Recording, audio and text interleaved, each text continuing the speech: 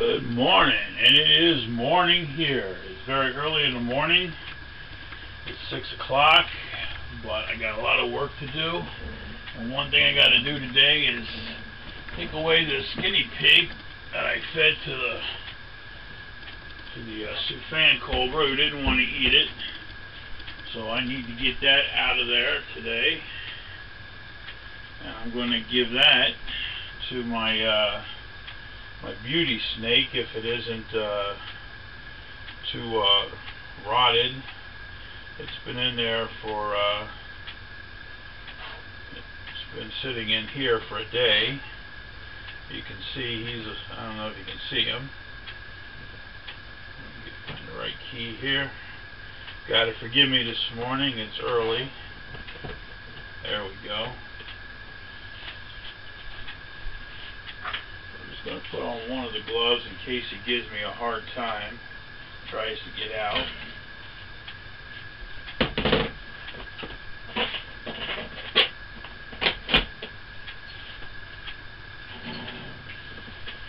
He's already right there. Knows I'm coming in for it. Grab it. You can hear him puffing there a little bit. Just set that over there and get him locked back up.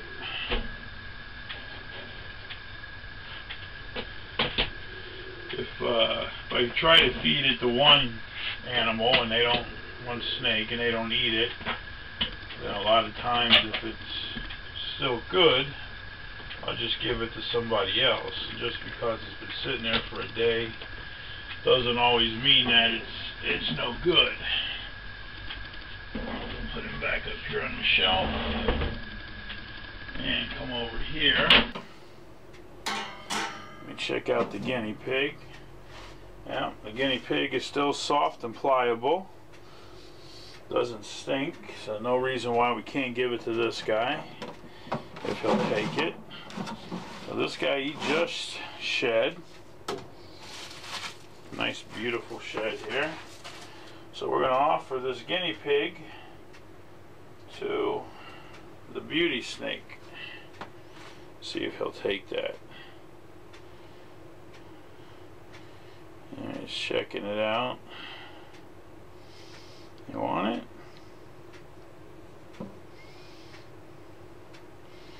I just move it nice and slow. I don't want to move it too fast, or I might scare him. I'll come up a little closer on him. He's checking it out. Just moving it a little bit more toward him. Not sure if he's going to take that or not.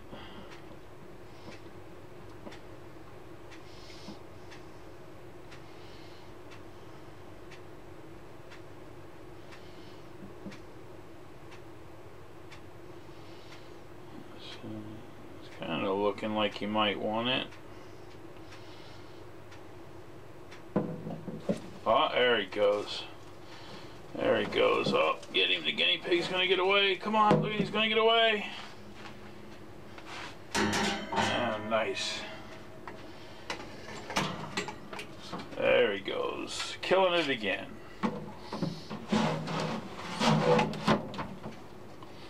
Alright, so he's going to take care of that guinea pig for us.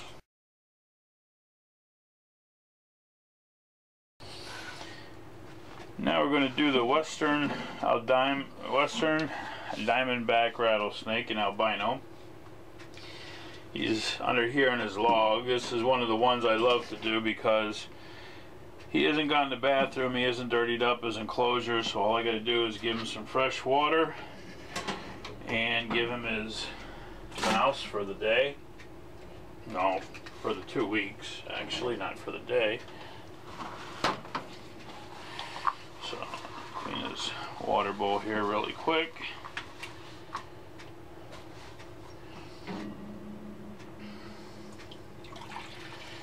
And again, I use the hemostats to take the water bowl in and out of the enclosure. I see that he's way over here and the water bowl is way over here. but trust me, he can strike from here to here with no problem. So if I tried to reach in, good chance I'm going to end up getting bit. I'll take one of the mice we have here for him. And again, I don't want to scare him with it too much, but I'm going to move it in. He's flicking his tongue out there. He's starting to come forward a little bit. He knows there's food. There he goes. But I don't want to just shove it right into his face, because that'll make him go defensive. So now that he's actually bit that, he will let me put him back on the shelf, and then he'll go ahead and eat it. Again, most snakes, they don't want to give up their security to eat their food, so he's going to wait until I put him back on the shelf and there's no motion by him, and then he'll go ahead and he'll eat that mouse.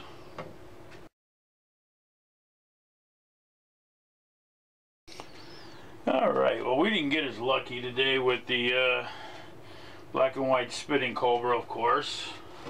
He went to the bathroom on his papers, so we're going to have to clean that. And I don't know if the camera can show it, but he's got a lot of venom. He spit on the glass here. So we're going to have to get him out of here, move him to a temporary holding enclosure.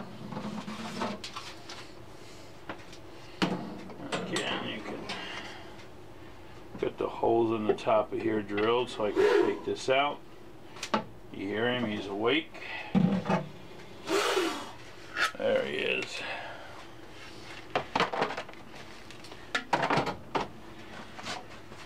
Now, one thing when you deal with a spitting cobra, you don't want to look in his face, because if you do, he's going to probably spit in your eyes. So, see if I can get a hold of him here. There we go. Move him over here. Grouchy mood this morning, but that's usually what he's always in. Get the water out of here. Newspaper.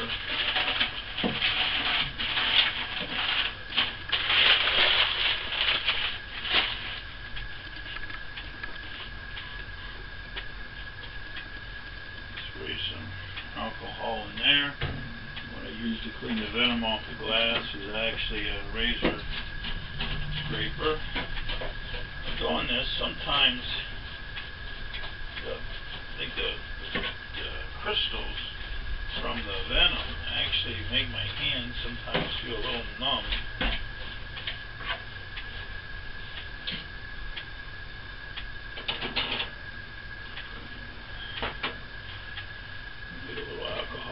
Wipe off the glass itself.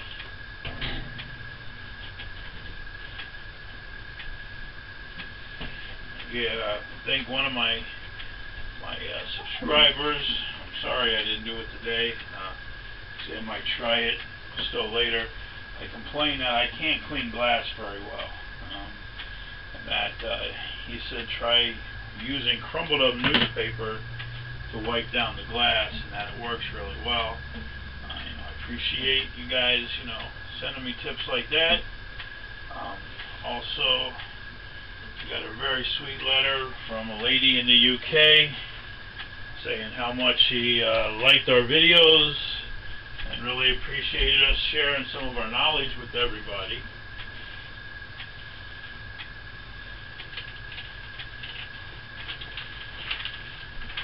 So I do want to say that I have some of the nicest subscribers, the nicest people watching my videos. You guys are really a positive group of people, not a negative group. At first I had a lot of negative people, and they kind of just went away, which is what I like. I'm not normally a negative type of person. Just trying to help out with some information on how I do things. You don't necessarily have to do it that way. But you get a lot of people who are very negative, are very quick to tell you, you know, what you're doing wrong, even though they've probably never in their life dealt with venomous snakes or large snakes.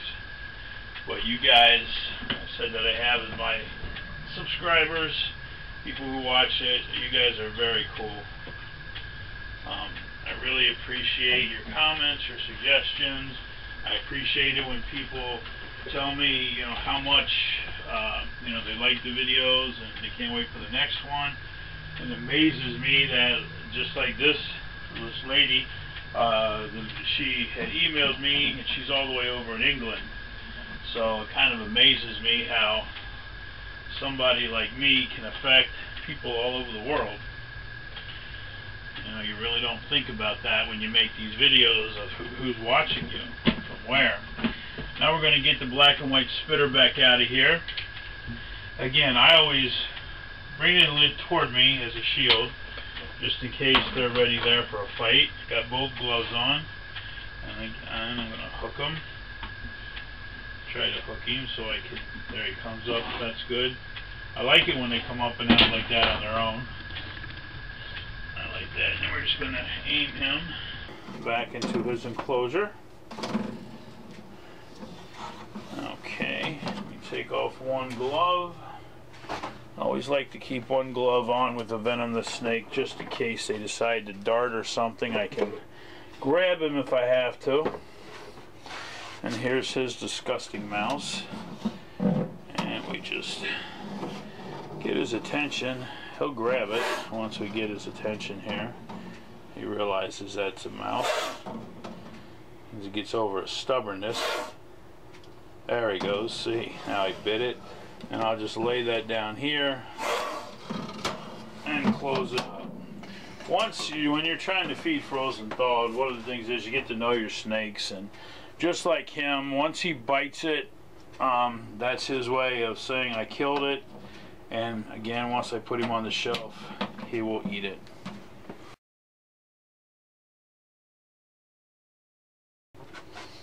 And the last one we got for you today is one of my monocle cobras. I have 3 of them. This is actually one of the smaller ones we have.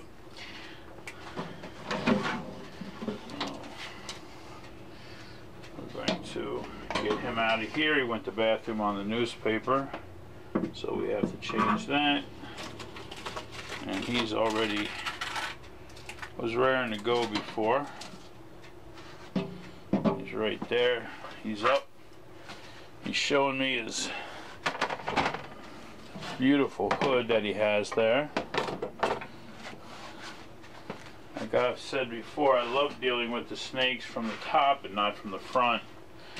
If you watched one of my videos there, I showed you even just a black rat snake from the front, dealing with him in a front opening enclosure and how he got very aggressive. Alright, now I just simply slide my hand, get up closer under this guy's, by his head here. Perfect. And you see, he actually even flared down. He's not as agitated.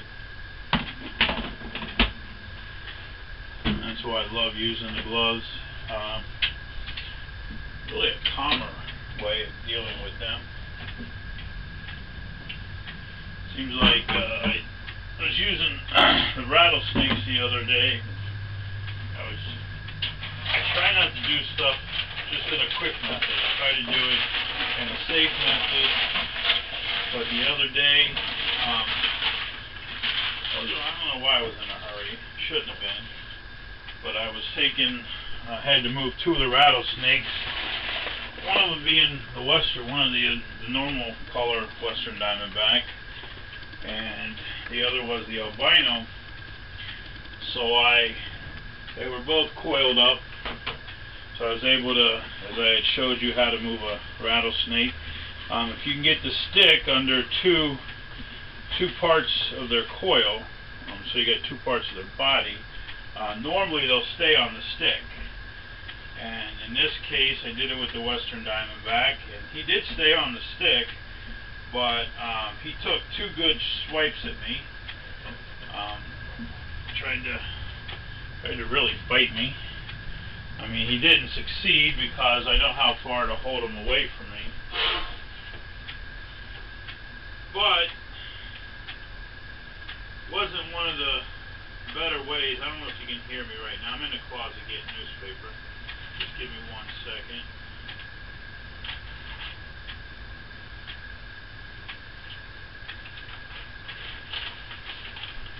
Sorry if you didn't hear me. I was in the closet getting newspaper.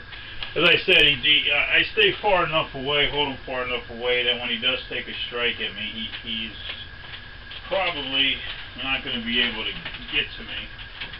But just the fact that he took those strikes at me, I put myself in risk, which was unnecessary. Every time that I decide to just use the gloves and hold them, it seems to work a whole lot better. It seems to make them calmer. And that's pretty much the goal when moving venomous snakes, is to make them calmer and to keep you from getting bit. And I know a lot of people don't understand the gloves, and they think it's very dangerous to use them. Yes, people have been bitten through the gloves, but I've had the gloves struck a few times, and they seem to hold up pretty well for me. So as far as I'm concerned, the gloves are a very safe way of doing it.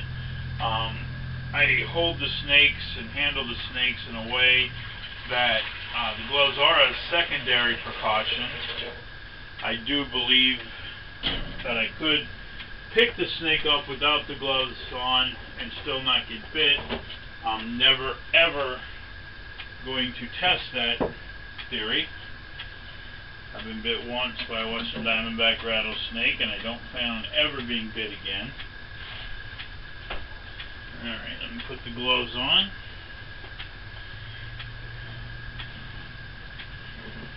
And stick ready. And he's right here. And one of the other things when you deal with venomous snakes is you always want to know exactly where that snake is before you open up the container. That's why I don't like rack systems that are lidless, that you cannot see where the snake is and you just open it up and they're wherever. I don't like those. I want to know exactly where he is. Now, if he's going to come up and out, again, that's fine by me, because I'll just pick him up as he comes out. If I have to go in and get him, like right here, he's going to come up and out, and that's fine. There he goes. He's happy by doing that. I'm happy by him doing that. Makes life simple for me. Alright, you get him his mouse. This is our last snake we'll be feeding today. There we go. Now these guys just move around so much. The hardest part is getting his attention.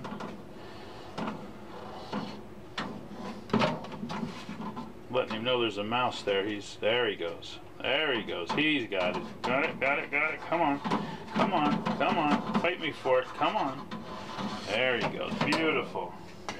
Yeah, the cobras, when you're feeding them, most of the hardest part about feeding them is they're like usually moving all over the place. You just got to get their attention that the mouse is right here. You got to stop, smell it, and then they'll take it, you know, bite it, whichever.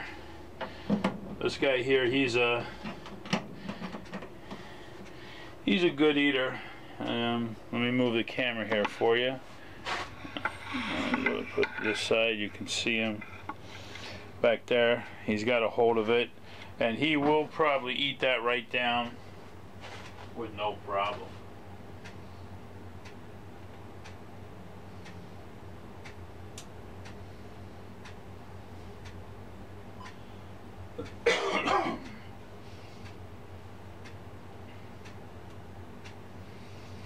Yeah, he's not one that you have to wait for him. As you can see, he grabbed it from me, he held on to it, and now you're watching him chomp it down. He's pretty quick about eating his food. like I said, cobras are one of my favorite snakes. They're pretty awesome. They're very quick. So when you deal with cobras, you also got to be very, very alert.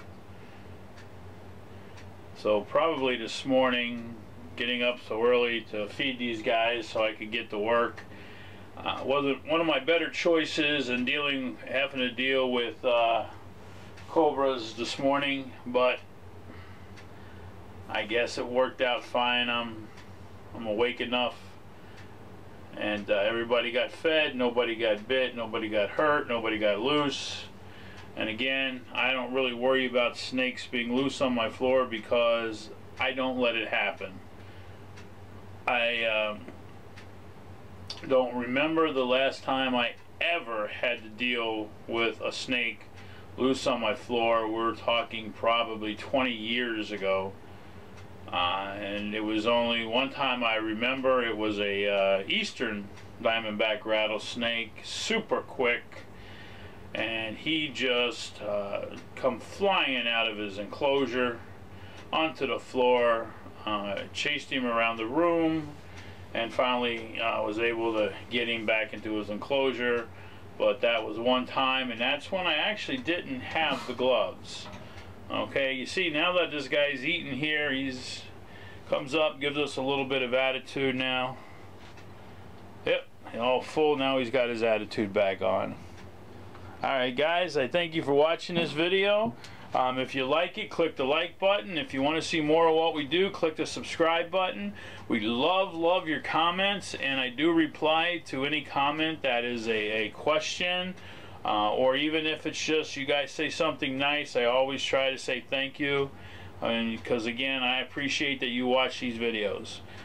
Have a good day, guys.